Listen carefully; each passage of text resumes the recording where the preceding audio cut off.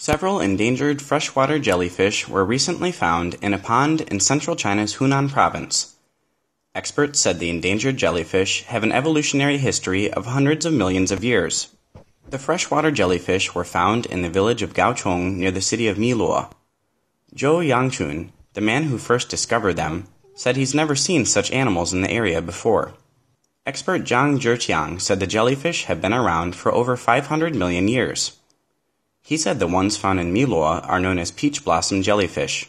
They are called peach blossom jellyfish because they appear pink during the springtime. They look like flower petals when they are floating in the water. They are highly endangered. Zhang said 9 kinds of freshwater jellyfish have been found in China.